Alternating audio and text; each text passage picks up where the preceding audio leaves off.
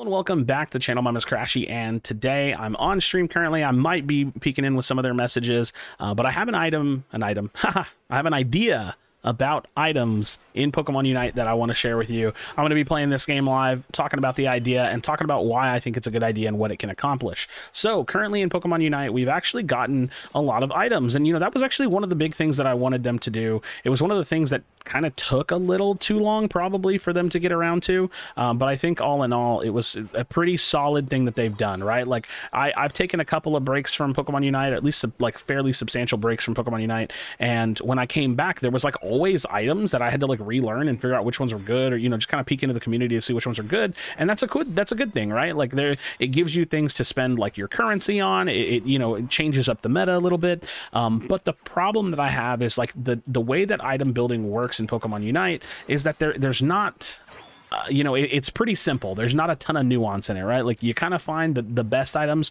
or you find the best items for like a Pokemon, and then that's what you use because that's what you get, right? You get to pick your 3 items at the start of the game. So I'm going to give a little bit of history here. In most traditional MOBAs, the way that item building works is very different. You have like an in-game currency. When you're last hitting and farming minions, you're getting gold, and all of this, like this whole different system of like how the game like works and plays out in regards to building item. And you also get those items over time, as opposed to just starting with all the items that you want to have. You don't just start a game of another MOBA and like have everything. Holy, we are getting stomped right now. That is unfortunate, dude. A couple of EVs, man. Make me real sad. Make me real sad. In any case, you don't get all of the items that you want in other MOBAs at the start of the game. So what's the idea? Well, I think that there's an important part of preserving what Pokemon Unite is, where you're not just taking the other games that I'm talking about, the other MOBAs, and just making that game, right? Like there's a lot to be said about keeping Unite unique and making it different and having it be its own game, right? So I don't want to just take I don't want to add a currency to Pokemon Unite and have like gold or have like little gems or anything like that you're building. I want to take the way that Unite item building is and kind of iterate on it and make a kind of new idea. So here's my idea. At the start of the game, you have the option to... Oh my goodness, Maridon. I'm about to clown on you, bro. Hold on, I gotta clown on this fool real quick. Hey, yo. Back it up. Never mind. I had to flash away. Okay, at the start of the game, you have 3 item slots, right? Let's preserve that. Let's keep that in place. But what I would have is the ability to add 2, maybe 2 or 3 more items under that in what I would call like an additional item slot. Now, this additional item slot would literally be 3 more items that you could place at the beginning of a match that you don't have in your active item slot. So your active item slot would be like just like it is now, where you have items. Every time you go into a game, those are the items you have equipped, and those are the items that you start with. So what are the additional items for? At the 5-minute mark, so halfway through a game, you would have the additional items would kind of like pop up on your screen, or I don't think they should pop up on your screen right at the 5-minute mark. It would either have to pop up on your screen when you go back to like a pad or when you go back to base, so that way it doesn't like impede gameplay, and then you have the ability to select 1 additional item throughout the course of the game. Hey y'all, Powerpuff Girl wearing crazy bed hair editing Krashy.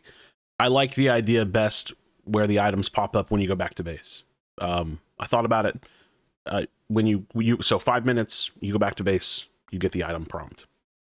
Enjoy the video. Now, I did appreciate this comment from Chinu. He said if it's any items, then you'd have to reduce the stats on almost all the mons because the damage output would be extra. So yes, it would be an additional item that we don't have in the game currently, so the stats would get a little bit higher. So what I would do is with these additional items, when you select it, it would just take like the base stats and probably nerf them by like about 50%. You're going to keep the full like 100% item effect. That's pretty strong. So like any of the base stats that are on any of the items, if they go down into the, say, like, and this is just a rough draft idea, we could definitely refine this a little bit more for the sake of balance, but if they go into the additional item slot and you do decide to use them, then the base stats are going to be somewhat reduced. What in the hell is this? Please leave me alone.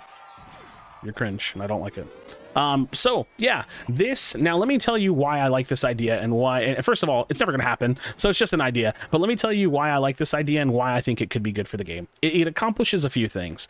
This idea brings the game into a bit more of a higher skill ceiling. It like makes the game a little bit more higher skill ceiling because you have to make a choice, right? And this choice is going to be a choice that's made with a few things in mind. Like, what do you need? Like, what is affecting you this game? What do you think could actively make your game better? Do you want to go with more damage? Do you have a focus? Say a lot of attackers would slot a focus band in their additional item slot because they want to make sure that they do have a defensive item. So it gives you the option to kind of like really pick and choose. Like, what do you need this game that would be really and truly beneficial to the way that your game is going? Now, nextly, what kind of knowledge do you have about the game? You know, are you able to counter build the enemy people? Like, yeah, sure, you could just build more damage and that could be fine. But as a tank, maybe you throw your assault vest in there, right? Maybe you throw your Rocky helm in there, assuming your Rocky helm's ever very good, right? And in any case, I think it kind of steepens the ability to express yourself and the skill and the knowledge that you have in the game.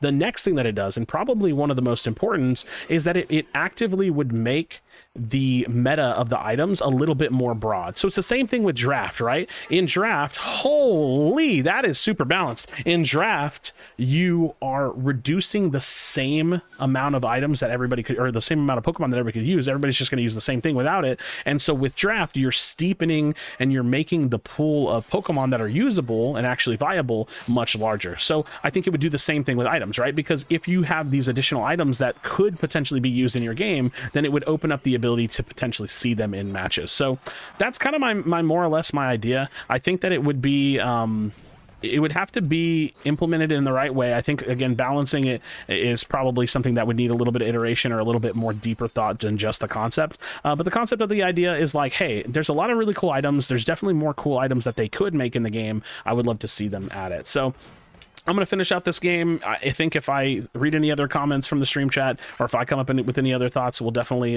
talk about the idea. But yeah, I want to see the game kind of become more of like the Pokemon Unite that I know that it can be, which is always kind of the game that I'm advocating for, which is like that really like competitive MOBA with still having that simplicity that we kind of know and love from the game. So right now I'm about to die, and that's unfortunate because I have a tree that's really angry and running at my face and running at my forehead. Haha, TTV this, bud. Yeah, TTV this, bud. Everybody go give Roshi08 a follow if he streams. If he doesn't have a VOD in the last 2 weeks, don't follow him. All right, let's see. But if you can change in the middle, then you can't say, oh, they are low. I didn't see them having him be in the beginning of the game. So I'm just going to secure the kill. It becomes a guessing game. It kind of makes it more stressful.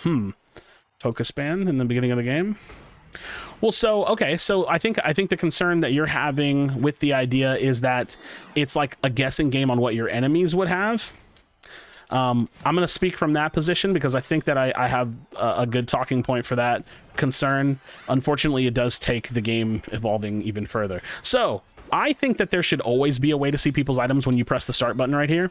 I think that it's one of the things that Pokemon Unite is lacking a lot. There's literally enough room on these bars that you could just put their items, and it would give the players an information about what to expect from the way that the game is going to be played. So that's always one of the things about Pokemon Unite I wasn't a huge fan of to begin with, is that there's just not enough information to know what items are actually out there and what are actually being used. So I would love to see that first and foremost. I think that could be a really fun idea and a fun way to add a little bit more depth in terms of like counter building and counter play in general, where you actually just like know how the game should be playing out. All right, let's see if we can go rip an objective, because I think that we should. Maridon is down. We have the Delphox. I've got my Unite. We don't have the Delphox Unite, which I'm not a huge fan of.